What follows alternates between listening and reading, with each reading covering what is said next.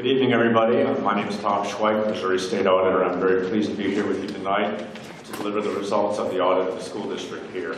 I want to start out by saying I'm here with my Media Director, Spence Jackson. He will be helpful to any members of the media who are here.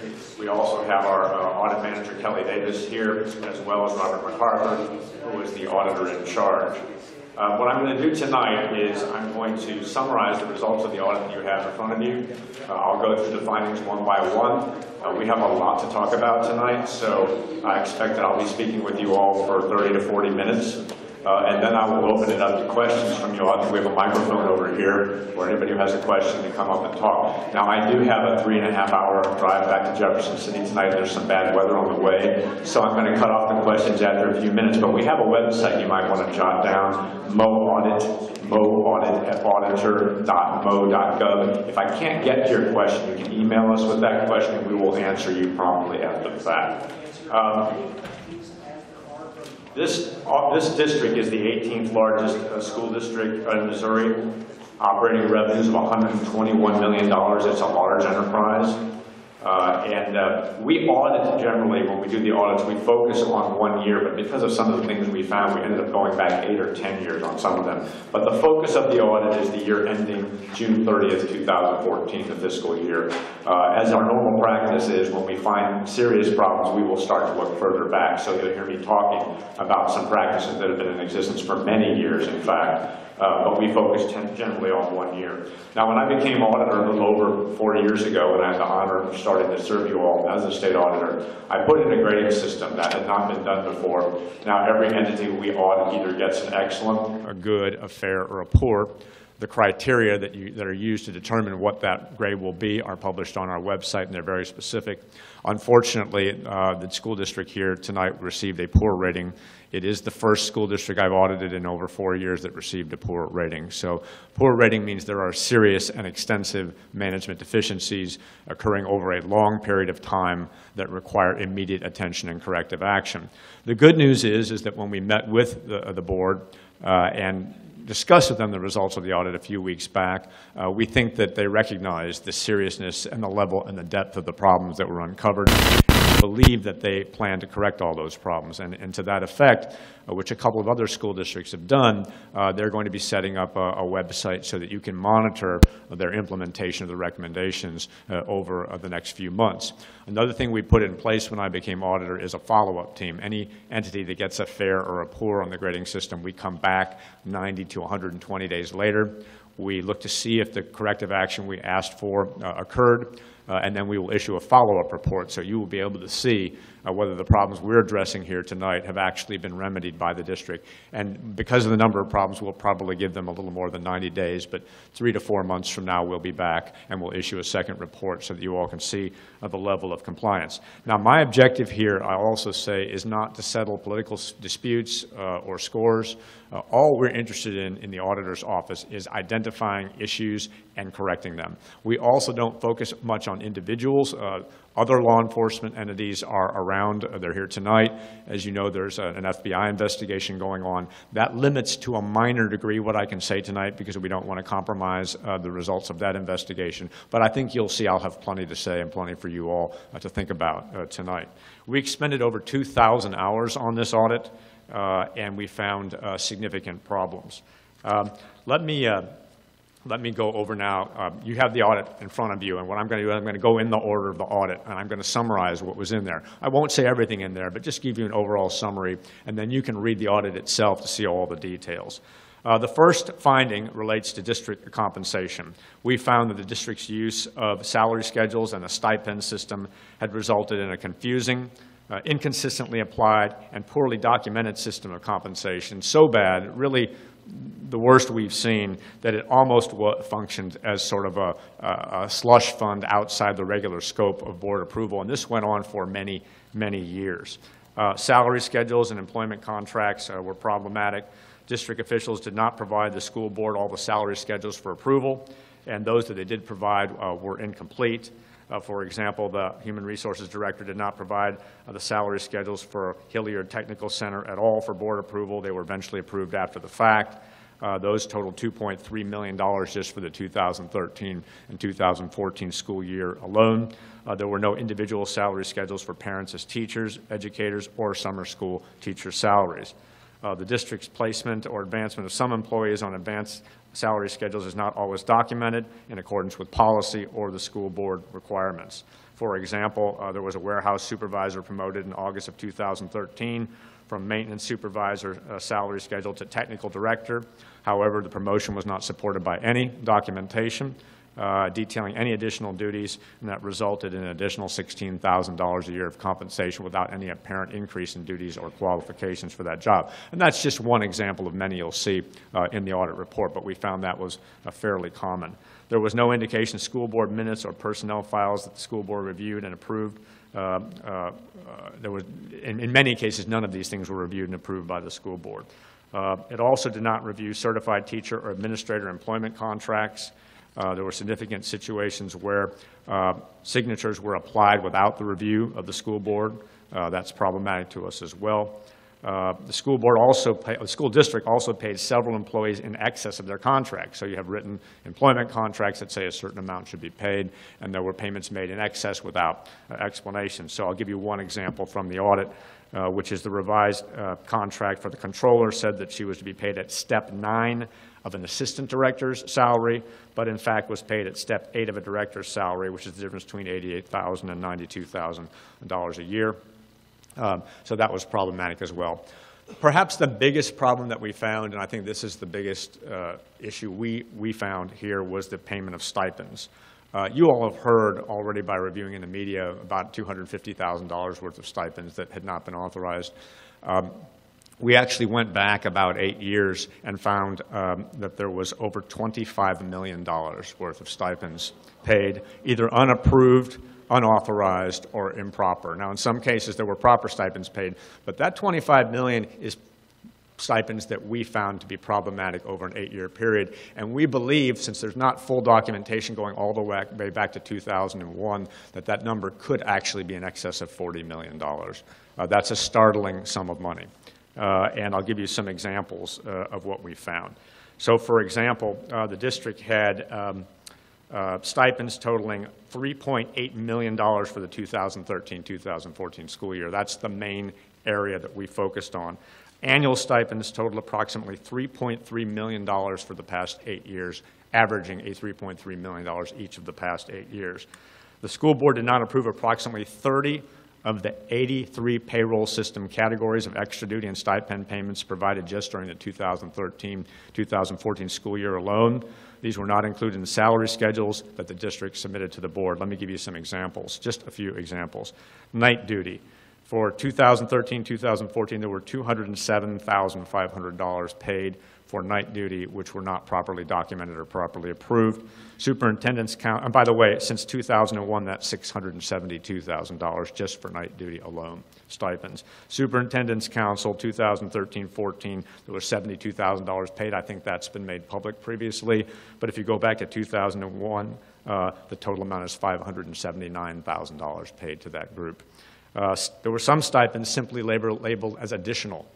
It wasn't even described what additional was. You've heard about that. In 2013 and 2014, those totaled $168,000. But going back to the year 2000, we were able to identify $2.5 million in, quote, additional stipends without any particular explanation as to what they were for.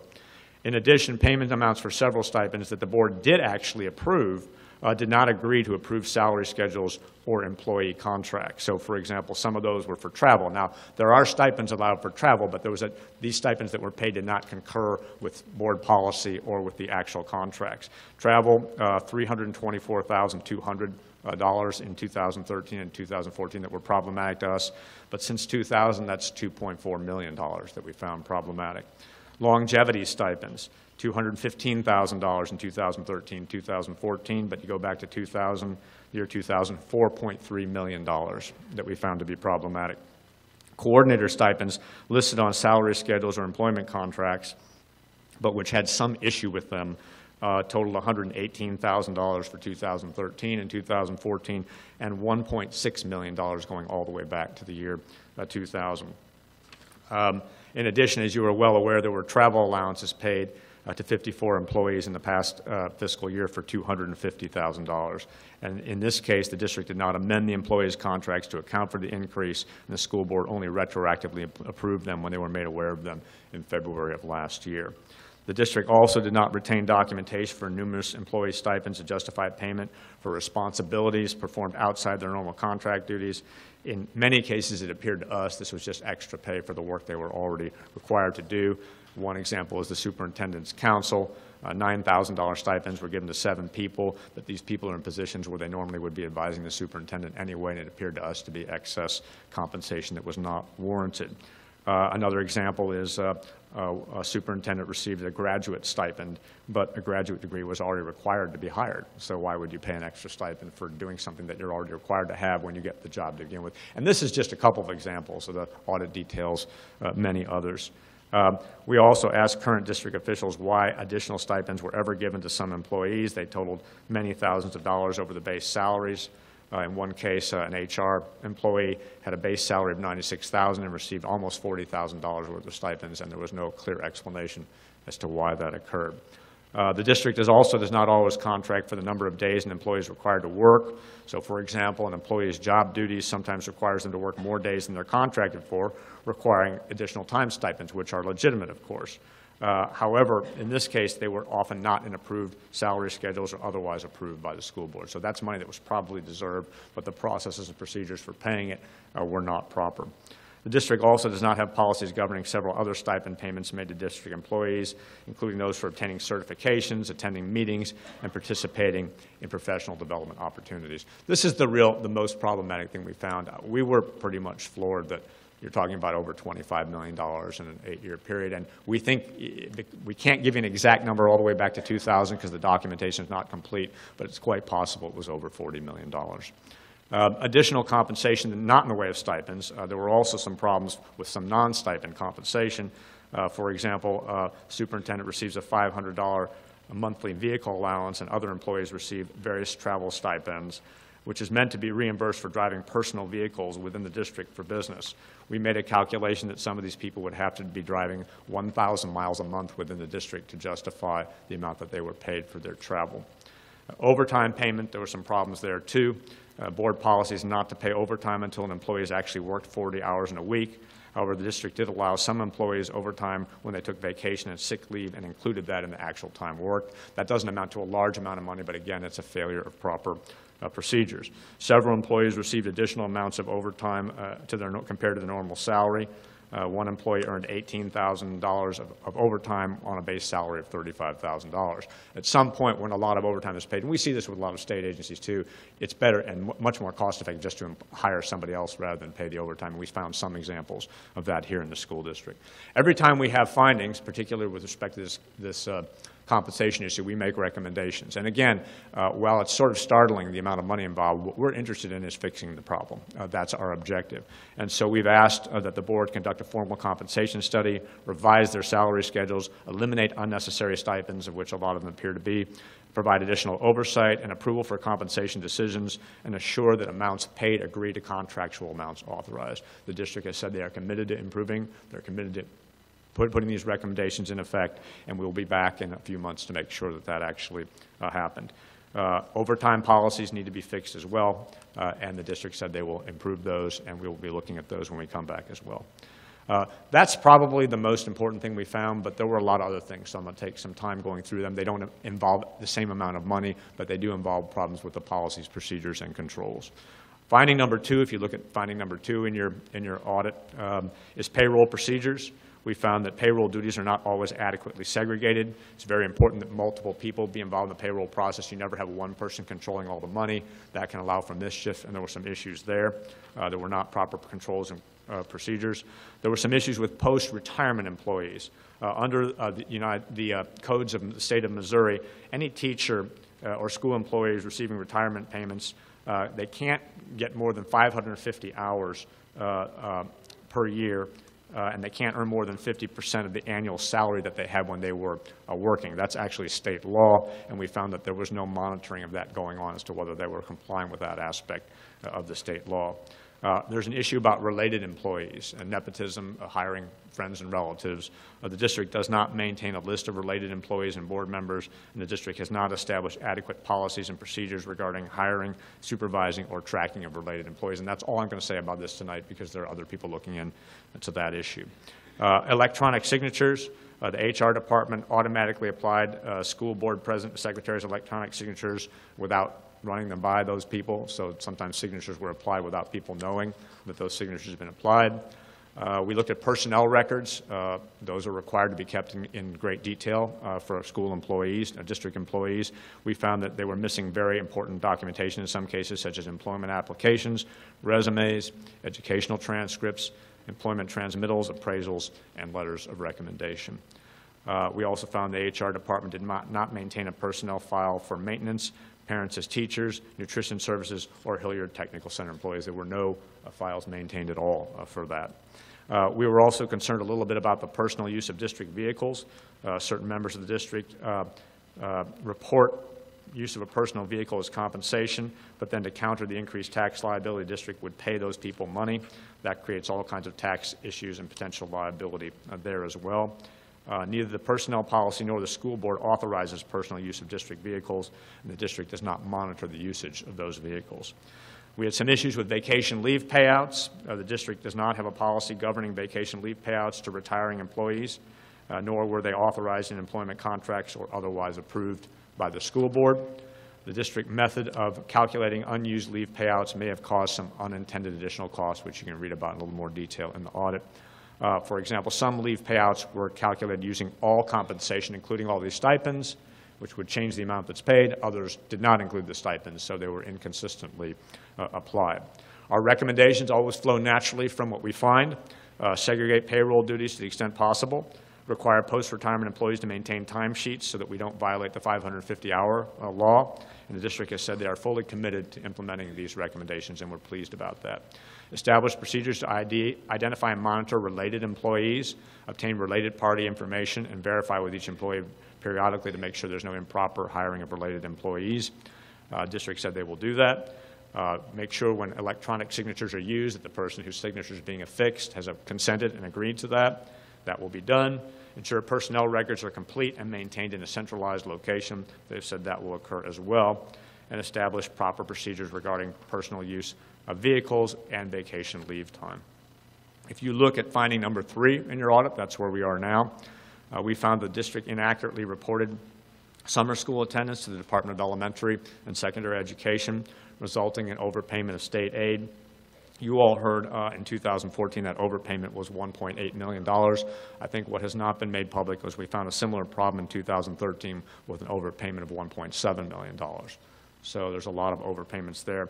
Working with DESE, Department of Elementary and Secondary Education, the district identified 30 summer school courses and the related 269 students' attendance hours that have been disallowed by the Department of Elementary and Secondary Education. And the reason that sometimes these courses that they take in summer school are disallowed are, for example, the district charged a fee for a sponsored course, which means you can't allow it, or the course was primarily an athletic or band-related item, which doesn't qualify for reimbursement, or the course was a daycare service. So those are the types of situations where you shouldn't be asking for reimbursement from Jefferson City, but the district in some cases was asking to the tune of several $millions. The district did submit a corrective action plan to the Department of Elementary and Secondary Education. It's a good plan. We hope they'll comply with it, and if they do, everything should be okay going forward. It is possible that there were more overpayments by the Department of Elementary and Secondary Education for prior years, but we were not able to find documentation relative to that, so we couldn't quantify it if it did occur. Obvious recommendation from that is improve controls over summer school reporting. I think that will be done. We're confident that the administration of the school district will be implementing that recommendation. Finding number 4 in the audit relates to financial condition.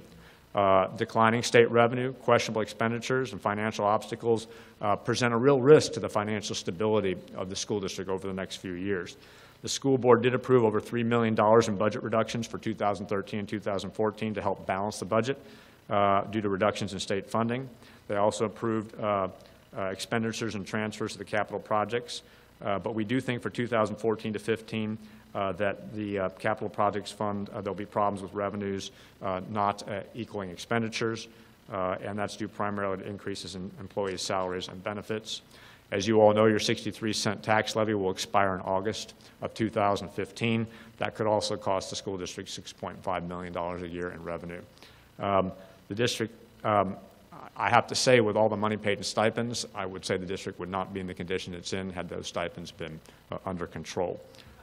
There was a situation that may be a slight understatement. The district, and I don't mean to make fun of anybody, but it is a serious financial issue. And when you're projecting a potential shortfall and you're finding $25 to $40 million in stipends being paid off, that's a problem. The district also sold bonds through negotiated sales instead of competitively, did not always procure goods and services in a competitive manner, and did incur some unnecessary expenditures, which I'll talk about in just a minute.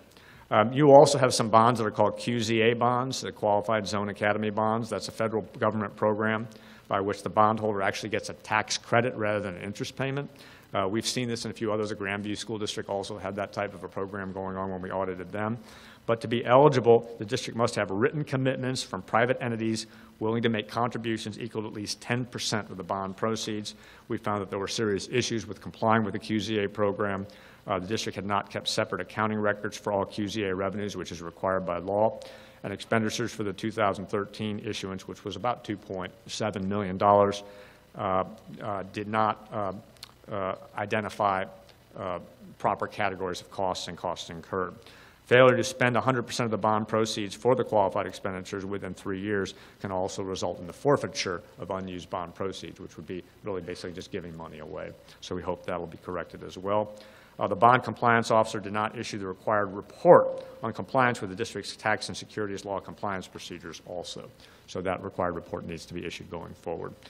Bond financing, I mentioned there was over $31 million worth of bonds in 2012 and 2013 that were sold through negotiated instead of competitive sales. I did an audit a few years back covering the statewide situation, and we determined that if school districts statewide would use competition rather than negotiated sales, meaning you compete out and try to get the best interest rate you can get for the school district rather than simply negotiating.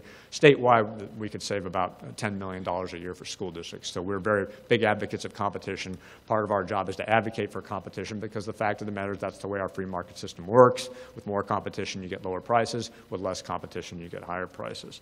So we're asking, of course, that the school district ensure separate accounting for bond proceeds, file required reports, pursue open competition. And I think that they'll give serious consideration to that recommendation.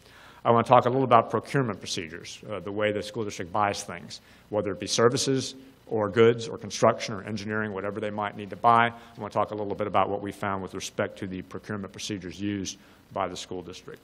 The district did not obtain quotes for playground equipment, almost $70,000, lockers, $15,000. For P-cards and fuel purchases, there were frequently no competition, and there was a 3D printer purchased for $45,000 without any justification for why there was no competition or looking for multiple bidders for that. The board policy does not actually require competitive bidding. A lot of school districts do for purchases over a certain amount. Sometimes it's $5,000, sometimes it's $10,000, sometimes as high as $15,000. We recommend that there be an actual requirement for competitive bidding at a certain level. You all can decide what it should be. It's a good practice, and it should be put into practice, we think. Professional services, the district does not have a comprehensive policy about procuring professional services. There was a lot of sole source purchases, meaning they didn't go to multiple people. They just went to one person for such things as special education services. That was a $264,000 contract during our audit year. Professional development services, about $180,000. Behavioral consultation and training services, $56,000. And primary legal counsel, $55,000. Engineering services, there's actually a state law that does require competition for engineering services. We found that the district had not procured mechanical engineering services in a competitive way for air conditioning projects in 2012 and 2014 as required by state law, and actually you all do have a policy regarding engineering services. Payments for those services in 2012, 13, and 14 totaled approximately $415,000. And as I said, there's a state law requiring competition for that type of services, and you actually do have a board policy there. Solar panels, the district negotiated solar panel costs with the vendor and awarded the project sole source rather than competitively. a negotiated cost of $362,500, comprised of 5 annual lease payments after which the district could renew it. The total project could cost as much as $2.1 million. Again, it may be a fair price, but we like to see competition in situations like that. The district also had some issues with prevailing wages. There are requirements that certain wages have to be paid, and initially for that project they were not paying the prevailing wage, but I understand that problem has been corrected. We also always look at project files. When there's big engineering services contracts, or when they're installing solar panels or building new buildings or things like that, we want to see complete files. We had problems finding bid documentation for bidders who did bid on contracts and didn't receive awards. The district basically retained a bid summary document, but not the actual bids and the actual underlying documentation of those that have bid on contracts. There's also a requirement for construction projects, a state law requirement. This is just for construction projects, of public advertisement of bids for construction projects exceeding $15,000, and there were problems with that documentation. In some cases, there was no documentation. So our recommendation, of course, always flows from our finding. We need to see competitive bidding for purchases in accordance with board policies and state law. And where there aren't board policies, there should be. And we would expect that all significant purchases, you can pick the number, 10,000, 15,000, whatever it is, would be subject to competitive bidding. You will save the school district money if you do that. Contracts. This deals not with procurement of goods, but performance of the contract once there's a contract in place. We found that there were situations where the district did not always monitor contracts effectively. In some cases, did not enter into written contracts as required by state law. The district did not require their transportation services provider to comply with the fuel contract requirements. The district did not enter into fully executed contracts for some services before contractors provided the services. Sometimes the services were started and the contract was signed after the fact. Affirmations, for example, there are, in the E-Verify program, there's a requirement that anybody participating in that verifies that illegal aliens were not hired and being used to perform that contract. That's actually a requirement that there's an affidavit executed, and that did not occur. So again, our recommendations are make sure you're monitoring your contracts, make sure you're following proper verification requirements and attestations. Let me talk a little bit about disbursements. That's payments made out by the district to different organizations. We reviewed, we can't review them all, or we would be here for years, so we picked 50 disbursements totaling almost $1 million for 2012, 2013, and 2013, 2014. Here's the type of thing that we found. There was, for example, several purchases were coded to incorrect accounts. Invoices for some expenditures were not submitted, resulting in the school district paying late fees. There's also some issues with the alternative certification program that the district uses. The alternative certification program offers non-traditional methods to obtain teacher certifications by allowing individuals to teach while they're completing their certification requirements, and that's a good program to have. A lot of districts have that, and the district will often pay tuition for participating employees. We found that the Human Resources Department did not document approval of employee participation in those programs, did not report tuition payments as taxable fringe benefits, or document justification for not reporting them. Generally, the IRS requires that. If there's a certain amount, if the value of that alternative certification is over $5,000, it has to be reported to the IRS, or you could have some federal tax liability problems. We found some issues with noncompliance in that case as well. So we're asking again that the district provide additional oversight of disbursements, including approving a monthly list of bills paid, which was not occurring and does occur in most school districts. And the district has already implemented that recommendation. That they make sure that they have a written policy for alternative certification programs and they comply with all IRS requirements relative thereto. Finding number 9 relates to purchasing cards. We found that the district does not monitor or limit purchasing card effectively. For example, there are certain limits that are not always followed, and in some cases the limits are excessive.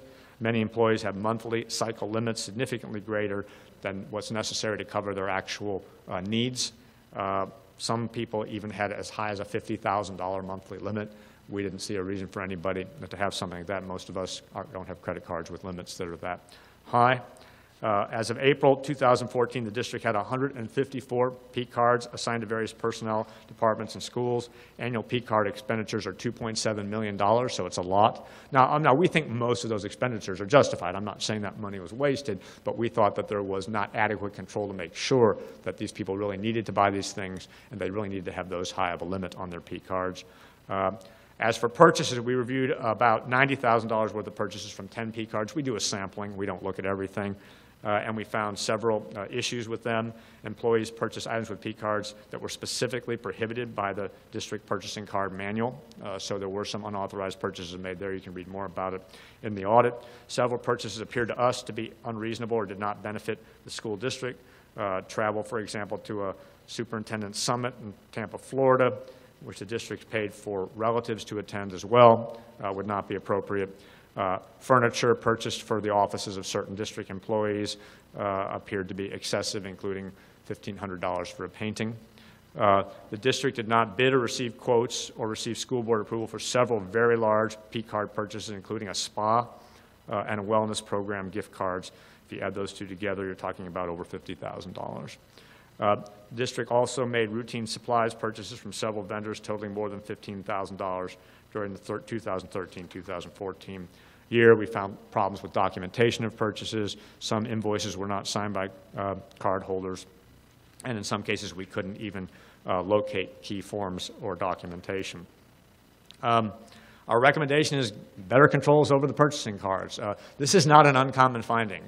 People get a card and they just kind of go crazy with it sometimes, and it's very important for people to really monitor those cards because there's a lot of potential for abuse. We did not find any theft here. We didn't find anybody charging their personal items on the school card, but when you have really high limits and a lot of cards out there not monitoring, there's always the potential for that. So I'm not saying any inappropriate purchases occurred, but what I am saying is the controls in place necessary to ensure that there's no improper purchases were not there. The district is fully committed to improving the purchasing system and has already implemented significant changes to the peak card system that we think are good and show a positive direction for the school district. I'm not going to go through all the rest of the audit. Those are the main findings, but we did find problems with cell phones, tablets, and internet service. You can read about that in finding number 10. There was a lot of money paid, over $100,000 in some cases, for high-speed internet to members of the school board. In some cases, people we didn't even know who they were getting high-speed internet paid for by the district. Capital assets. Inventory control is a significant issue in school districts. In the old days, 20, 30 years ago, inventory was like this podium or this table, and no one stole that stuff, so no one really worried that much about inventory. Well, you know what inventory is today. It's iPads, it's cell phones, it's things that can be stolen, things that have value. So we're really asking across the entire state, not just here, for much tighter control over inventory because it's so easy to steal it. When we did the Kansas City School District recently, we found, it was a couple of years ago, I think we found close to $2 million worth of unaccounted for electronic inventory, which most we think has just been stolen by people. So it's very important that that be corrected, that physical inventory be done on a regular basis, and that if there's something missing, there be efforts to monitor it. If it's electronic equipment, you can actually put something in the equipment that it can be located if it's stolen, so you can actually find who stole it and bring that person to justice. We found some significant issues with fuel use and controls. I will go into all the details. You can read about it. But basically what we want to see is that people aren't using gas for their personal purposes rather than they should be using it just for school district purposes. And we aren't saying anybody stole anything. What we're saying is the records weren't good enough for us to tell. Sunshine law. This is very important to members of the media. When you close a meeting, and it's also important to a lot of members in the district, people who live in the district, people are entitled to attend school board meetings, and normally there's a presumption that they're open to the public. But there are legitimate reasons you can close those meetings, for example, to discuss sensitive personnel matters. In the case here, we found the board did not always comply with the sunshine law and held numerous improper closed meetings. Meetings that they said were closed and had to be closed for legitimate reasons under the sunshine law, but when we actually look, we get to look at what they discuss. They did not appear to be properly closed. This is a common finding in school districts. We don't know that there was any intentional misconduct. We're just asking for people to be very careful because when you deny the public and the media access to a meeting, it has to be for a very, very specifically defined purpose, and the people have to be are entitled to know why you closed the meeting. We found that there was some looseness with that aspect of the situation. We found some problems With the computer controls, it would be easy for unauthorized people to access computers. You know, hacking is a big deal these days. Even some of the most secure systems are hacked. We felt the district really needed to take it up a notch in making sure you don't have unauthorized access to your school computer system. Password controls were weak, there were problems with backup data, and there was not an adequate disaster recovery system because in some cases if the system goes down there would be no way then to access those records due to a lack of a backup situation. So we asked that all those be fixed. There was a couple of problems with restricted funds. Sometimes the district received gifts and they were for use for a specific purpose. We found that the accounting for those to make sure they were only being used for the specific purpose authorized was inadequate, and so we asked that those be improved as well. There were some problems with the school store. The high school store, for example, school personnel did not use functions available to them, functions the district could provide to record sales and maintain inventory balances, and did not conduct periodic physical inventories. We found a problem with the previous internal auditor had a conflict of interest, which we've identified in there. We understand that issue has been resolved. That is a very quick summary, 35-minute summary of a very long report. I think that it's easy for people to get really mad, and it's easy for me to look like I'm out here trying to shame people. That is not what our objective is. What we want to see is improvement. There were serious problems. We probably never received more hotline calls in our office than we did about this district since I've been auditor. There were a lot of concerns. It turned out those concerns were very legitimate concerns, and you all who contacted our office, you all who asked us to do this audit, who basically inundated our office with requests, you had reason to ask for that audit, and we're really proud that we came in here. We had a great team in here that did it. We are not interested in anybody hurting or causing any trouble for anybody. What we're interested in is seeing that the problems are fixed. That's what we're interested in. And we will be back. I think we're going to give the district a good amount of time because, you know, we found a lot. So normally our 90-day rule is the rule. We come back 90 days later. We're willing to give you all a little more time. We will be back. And I will tell you, when we come back in 3, 4, 5 months, whenever it is, if all these problems are fixed, I'm going to be the first person to say you can be confident that your school district is now well run, the problems are behind you, and nothing would make me happier than to be able to do that. It's an honor to serve you. I love my job as state auditor. We're here to try to improve the situation. Thank you for bringing these problems to our attention, and I'm happy to answer any questions. Thank you.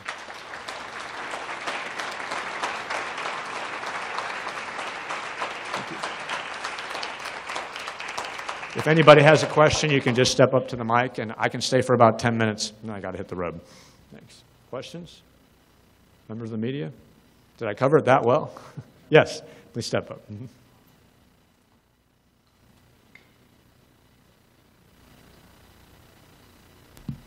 Thank you.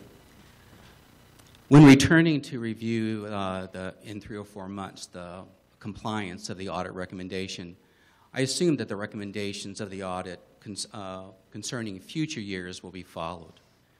But with examples of personnel receiving higher salaries without proper qualifying conditions, will the state audit review the situation to determine if these present salaries are adjusted downward by the Board of Education? Well, what we're going to see is we're going to come back and make sure that any salaries that are in place are on the approved salary schedule and that nobody's getting more than what's on the approved salary schedule. Yes. Thank you. Mm-hmm. Thank you. Yes, please come up. I probably don't need a microphone. In fact, I'm not going to use it. You repeatedly use the term the district. Can you explain to me what the district as a legal definition is and which way this information is flowing? Do we look to our Board of Education now to find a way to be comfortable with the information flowing down to them? Right. And is the circuit breaker an administrative issue not communicating with the board, or is it the board not providing proper oversight, or a combination? It's a combination of the two. And as I said when I started, I don't like to point out individuals. That's for other people to do. If there's personal individual misconduct, that's for law enforcement to look at, and they are looking at that, and I don't know what the answer to that question is going to be.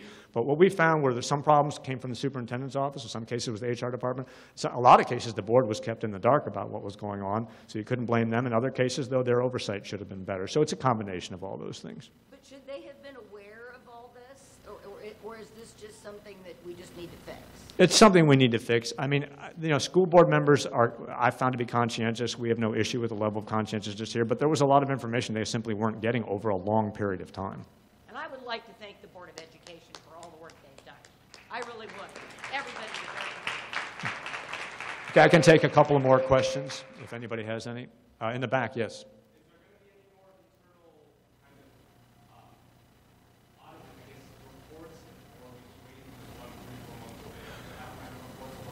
We aren't going to, but what I'm very pleased the district has agreed to do is they're going to post all of our recommendations online, and you're going to be able to track their implementation in real time over that period. That's a process that was first done by the Rockwood School District outside of St. Louis, and it's proven to be a very effective model because then you all can really be engaged in the process as it unfolds. So we will come back after this. We'll work out with the board what the right period of time is and issue another audit report. But my understanding is the district itself is committed to letting you know that progress along the way, and I think that's a very, very good way to do things.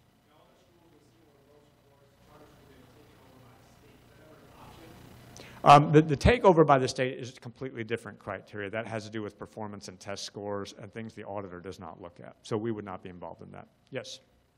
You gave fair ratings to St. Louis, Kansas City, Hickory, Milton, a lot of that. So what rating here? Was it the depth of the issue, or was it the number of them? It was both. One was if you look at the total number of findings, it's very high, but also the total number of dollars involved in that stipend system. I mean, $25 million over 8 years, maybe $40 million over 14 years. That's a staggering amount of money, and that's why it got the lowest rating. Is it fair to say, or unfair to say, that there was, as I read the report, was there some loss of institutional control here? Yeah, I mean, what ended up happening was you all see something about here's how much somebody's supposed to be paid, and that bore very little relationship with what people were actually being paid. So certainly there was a loss of institutional control, yes.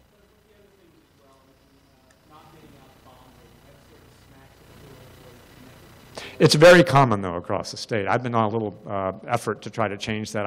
In fact, my office is sponsoring legislation in Jefferson City to try to make it mandatory. Many states around the country have mandatory competitive bidding of bonds. We're one of the states that does not. Yes.